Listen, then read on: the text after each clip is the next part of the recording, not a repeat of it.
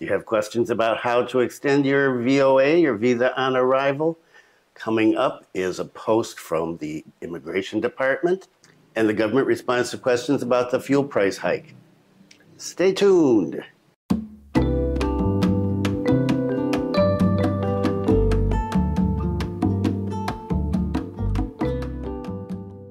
Welcome to the latest news from Bali and Indonesia. This is September 7th, 2022, and my name is Bruce.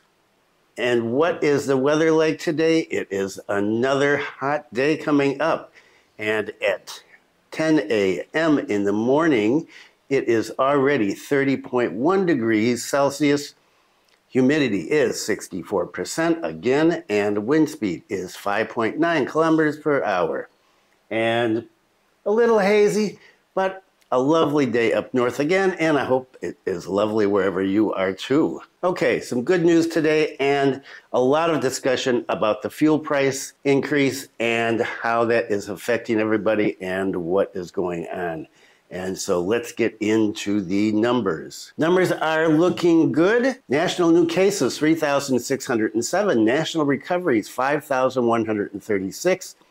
National deaths, 28, a little up there. Bali new cases, 72, up from the other day, but remember that was Monday. And Bali recoveries, 97, and Bali deaths 2. And the weekly positivity rate is stable at 9.25%. So overall, numbers are looking good, and there is not a lot of news about COVID lately because, well, everything is focused right now on the fuel hike. And so that is what we're talking about today. First, let's take a look at this. I got this feed from the immigration yesterday in my Instagram account, and it is about how to extend the visa on arrival. So let's take a look at what they say. And this is like a little slideshow that they put here. So page 1, the application submission, original passport of foreigner and copy of the passport on identity page and the VOA sticker page. And you see here, they've got the identity page.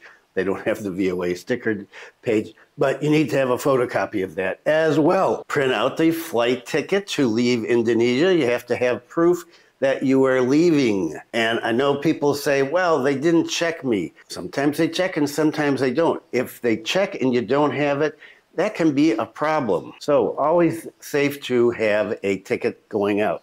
And it doesn't have to be an airline ticket. It could be a ticket on a ferry going, say, to Batam. Then we have the application form, or per diem 23, and it is available in the immigration office, and you fill it out there. And the notes, foreigners have to come to the immigration office. Foreigners can come to the nearest immigration office. Apply 7 working days before your permit is expired. VOA extension is $500,000 per person, and overstay fine is $1 million per passport. So if you've got your family here, let's say you've got 4 people, and you overstay by a day, that's 4 million rupiahs, so ain't cheap. And do you have to do all of this yourself? No, you can use an agent to do this. There's an extra cost, of course, if you use an agent, but it saves you going back and forth to the immigration office. You can get an agent to do all this for you. It's extra cost, but not that much. But really, if you're going to be here for 60 days, do you want to go back and forth? Some people do to save the $50, but a lot of people don't, and so that's why there are agents. And so you can use an agent to do this. For further information, check out the immigration website, and a link is down below, as always. And so that is what you have to do if you've got a VOA and you want to extend it. No, you can't extend it at the airport when you come in. People are still asking that question. You have to wait. So you come in, do your 23 days, go into the immigration office and extend it, or get an agent and do it that way.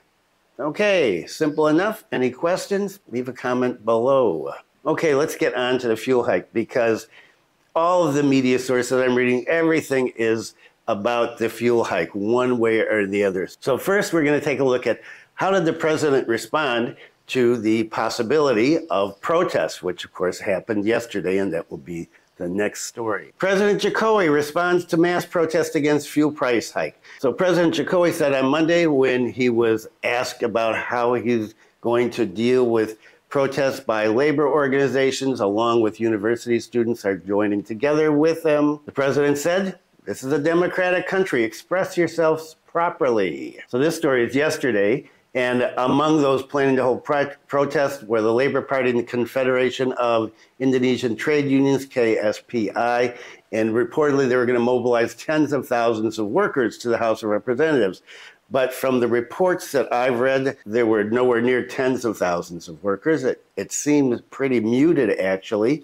And protests were supposed to happen across 33 provinces in Indonesia. Initial reports put the numbers much lower. The president made a response that you would expect. It's a democratic country. People want to protest, but do it properly, meaning no riots, no burning things down, no violence. What happened? Rallies take place in major cities to oppose fuel price hike. So people rallied in the country's biggest cities on Tuesday, demanding that the government reverse its decision to raise subsidized prices, as they claimed the price hike would hurt low-income households. In Jakarta, protests were concentrated in front of the House of Representatives building, spearheaded by several labor organizations and the Labor Party, which was founded last year by prominent labor union leader Said Iqbal, and the Labor Party has registered to field candidates for the 2024 general election. Okay, that's new. I didn't know that. In front of hundreds of workers, Iqbal said that the labor unions would continue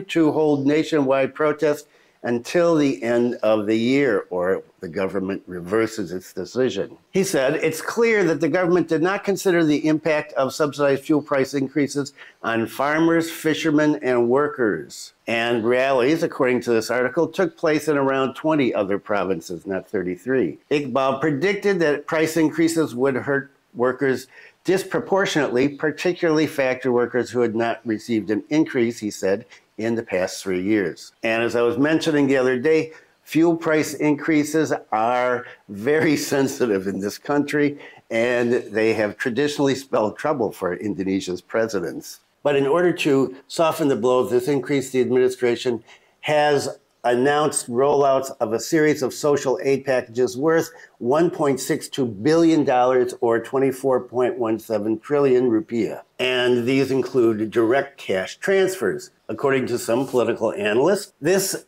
gives Jokowi a chance to recover from any potential hit on his approval ratings and maintain political stability if he manages to distribute social aid effectively and evenly. They also predicted that Jokowi would likely face minimal political resistance, particularly because lawmakers and academics tend to agree that the government had no choice but to cut fuel subsidies to protect the state budget. But not everybody agrees with this. Responding to a labor rally in Medan and North Sumatra on Tuesday, the province's Legislative Council, DPRD, said it would send a letter to Jokowi asking him to revoke the policy. According to North Sumatra DPRD Speaker Baskami Ginting, he said, "We stand by the protesters." Thousands of police were deployed across Jakarta, guarding gas stations, fearing that those could become targets of mounting anger over the price hike that unions say hurt workers and the urban poor the most. Okay, so the government has announced a series of measures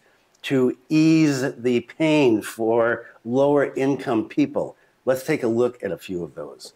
Government seeks to avert fuel price hike on public transportation sector. The government is preparing to cushion the blow of the recent subsidized fuel hike on the transportation sector, considering that cost of fuel is a major component in transportation. Several steps have been taken by the Transportation Ministry, including adjusting the tariff for economy class public transportation, especially for land transportation modes. According to the Transportation Minister, Pak Budi, he said the tariff will be determined by the study we are conducting and the results will be conveyed in the near future. I don't know why they didn't do this beforehand. And this is one of the problems with some of these measures that are being announced. They're not being done immediately. It's, oh, we're going to have to study this. I'm not sure why they didn't think of this in advance. And Pak Budi said that there is going to immediately be an online motorcycle taxi fare adjustment. He said, we will announce the tariff adjustment for ojol in the next 2 days. And ojol is apparently online motorcycle taxis. I didn't even know when I saw this, I thought, what's an ojol? Okay, so Ojol is an online motorcycle taxi, and the amount will be adjusted according to the latest fuel price hike. The minister said the impact of the subsidized fuel price increase on economy class C, air, and rail transportation modes would not be too significant. However, a study on the effects will still be carried out, with the findings to be announced in the near future. He said for air transportation, we're currently seeing a downward trend in flight ticket prices at certain times. Are people seeing a decrease in ticket prices? If you are, or if you aren't, leave a comment below. Thanks. The minister also stated that to help ease the burden on the community and also on the transportation sectors, the government is providing social assistance through wage subsidies for 16 million workers with a salary below 3.5 million rupees a month, approximately 235 US dollars or 350 Australian dollars. In addition, subsidies in the transportation sector for angkot, minivan drivers, online motorcycle taxi drivers, and for fishermen are set aside in the fuel subsidy allocation, the distribution of which will be carried out by regional governments. Okay, so that is going to be an issue. This goes to the regional governments now to make sure that this aid gets handed out appropriately, promptly to the right people. As I mentioned in the last video, police were deployed when the hike was announced because authorities were expecting hoarding to take place. Well, what's happened? Let's take a look here in Bali. Bali police will act on fraudulent fuel buyers suspecting perpetrators with oil and gas law. According to the head of public relations for Bali police, they will be using number 22 of 2001, the law of Republic of Indonesia concerning oil and gas, when they crack down on people hoarding and selling. He said police were deploying personnel to anticipate fraudulent purchases of fuel at gas stations. And previously, amid the heated issue of rising fuel prices, Badung police had arrested 2 people with 4 jerry cans of pertalite at a gas station in Badung. And let's take a look at that. That's another article here. Transporting subsidized fuel using luxury cars, perpetrators claim to be resold to Pertamini. So 2 perpetrators of hoarding subsidized fuel were arrested by the police, and they said they were buying gas, sticking it in the jerry cans so that they could sell it again. So they filled up 4 jerry cans of 144 liters and they put it in a luxury sedan, this article says. I love the way news is reported here. And it said they will sell it to Pertamini at a higher price, so they get a lot of profit. And Pertamini, what are Pertamini? You know, those little gas stations that you see around the island. So the perps were detained at the police department. The gasoline was seized, of course, as well as their luxury sedans. So people are out doing this just like was expected. What about here in Bulang? I said that this was going to be up to regional governments to take care of things. Well, what is happening here in Bulang? As a result of the increase in fuel prices, the government will provide a public transportation stimulus. To prevent a negative impact on the local people by the fuel increase, the Bulang Regency government has begun planning to provide a stimulus to the public transportation sector. The regional secretary of Bulang Regency, Govt Siasa, after attending a virtual coordination meeting with the central government led by Minister of Home Affairs, Pak Tito, in the meeting room of the Bulang Region's office, said that in the meeting, Minister Tito instructed each regional government to allocate 2% of regional revenue and expenditure budget, APBD. Suyasa continued, the stimulus was given in the hope of supporting the supply of imported staples between regions through regional-owned enterprises. This is so that basic commodities distributed to markets in Bulang Regency will not be affected by the price increase. The Bulang Regency Transportation Agency, DISHUB, also said that Siasa would be involved in increasing the transportation fleet with a lease-to-use scheme. Okay, don't know anything about that. More details to come, hopefully. In addition, he will consider providing a stimulus to online motorcycle taxis, the Ojol, through direct cash assistance, BLT, right? Not the sandwich, direct cash assistance. This is because recently, ojol is one of the public transportation sector's important players in local society. It's planned that BLT will be implemented in synergy with the Ministry of Social Affairs of the Republic of Indonesia. Siasa targets inflation in Bulan does not exceed 4.5%, and it's even expected to drop to 2.5%. Well, that's going to be interesting. He said, we will see later whether ojol is included in the BLT list at the Ministry of Social Affairs, or if it is not, will be delegated to the districts so that the center and the regions strengthen each other. So, in other words, they're not sure what's going on. And as you would expect, Pak Sandiaga is getting involved in this too. Sandiaga prepares social assistance for creative economy players with salaries below IDR 5 million. So Pak Sandiaga is planning social assistance for tourism and creative economy industry actors affected by the increase in fuel prices.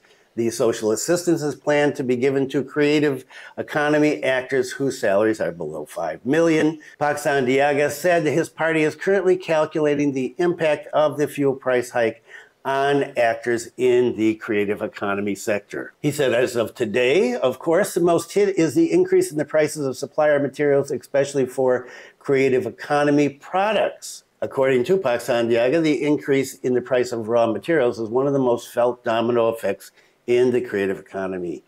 And with the increase in the price of fuel and raw materials, he said it's estimated that there will be an increase of up to 20% in the price of creative economy products. And what products is he talking about? Especially culinary, craft, and fashion products. Pak Sandiaga said, we're collecting data. Everybody is collecting data now. And we will submit it to the Director General of Finance if there is a need for social support for creative tourism actors, especially in the vulnerable communities. So everybody is trying to figure out how to ease the pain that is happening here. But they're going to play catch up on this. And so we'll just have to see. In the meantime, price of goods is rising. And what about tourist numbers? Pak Sandiaga, gotta finish with Pak Sandiaga. 476,000 foreign tourists visit Indonesia in July. So that 476,000, highest number since the start of the pandemic. Pak Sandiaga said yesterday that the foreign tourist visits were dominated by travelers from 5 countries, Australia, Singapore, Malaysia, India, and the U.S. From January through July 2022, Indonesia recorded visits from 1.2 million foreign tourists, an increase of 15 times.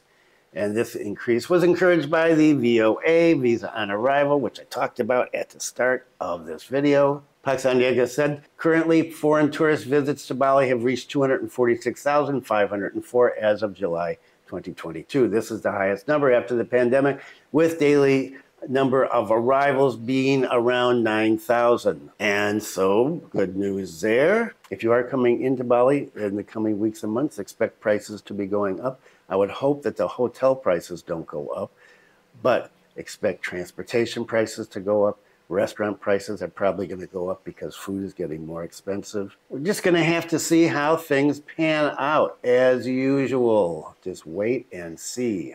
Okay, that's it for today. New glasses. I had to change my prescription again, and I'm trying this because, well, I'm not real confident right now in driving the motorcycle with my old glasses. These, and I do wear these. They're okay for reading, usually. I'm going to test these out. Don't forget cooking videos. There will be a new one up on Monday. I'm editing it right now, and it is udang. Wow, cooked in butter sauce. So good, so good. Thanks for visiting. Be kind to someone today. Stay safe, and I will see you on Friday.